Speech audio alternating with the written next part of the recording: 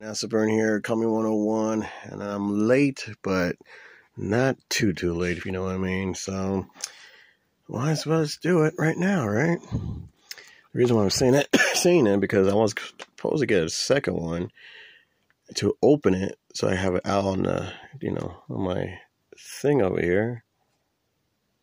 But too late, because they tore them all down, and now I only have one. And I'm going to keep them in this package because, well, this is the last of the Rise of the Ninja Turtles. This is supposed to be the Shredder. And I did find another one. If you saw my video where I'm at Walmart and Target, all his head just comes right off. So I was like, dang. I don't know if they broke it or you could fix it, but whatnot. As you could tell, the guy who created or helped make the Rise of Ninja Turtles is Samuel Jackson. And remember that big ass demon that he was trying to fight? Well, look, he actually, that's all it is that demon from that show, and trying to make it look like Shredder, but it's just that. So I hope, and they said they actually have a new artist, a new writer, which I'm hoping is going to be good.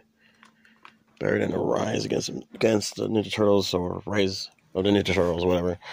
But there's hooks right there.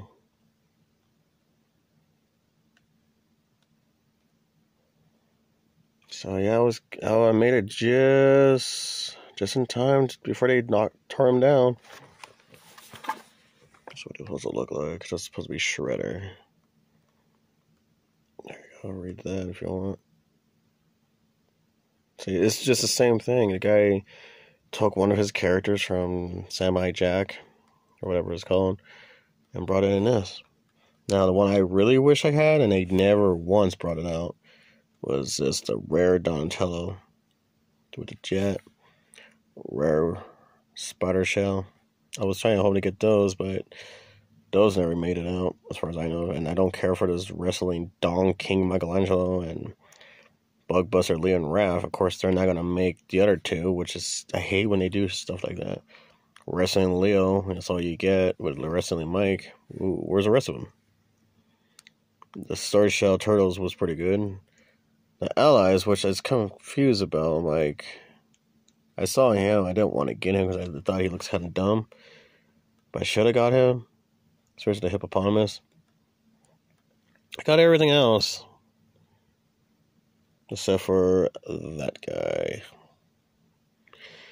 I don't know. I think they need to bring Brandon back, who did the Ninja Turtles 2012 ones. I mean, that guy was a true Ninja Turtles fan, and he knew what he was doing. Storyline was great. The artwork was great. And he, like I said, he knew a lot of the old school stuff, and he kept it old school. And that's I wish they brought him back, that writer and his partner.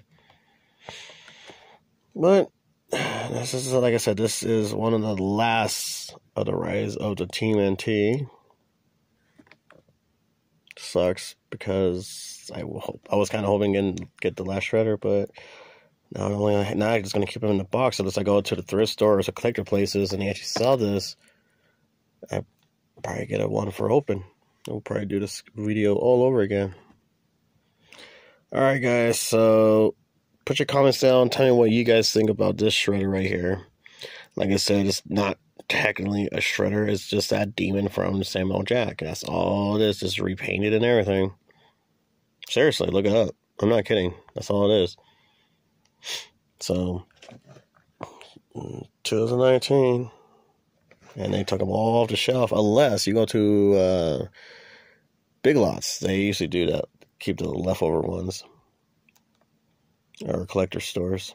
But yeah, I just want to share this with you guys. So I guess finally did a toy review. It's been like how many months now?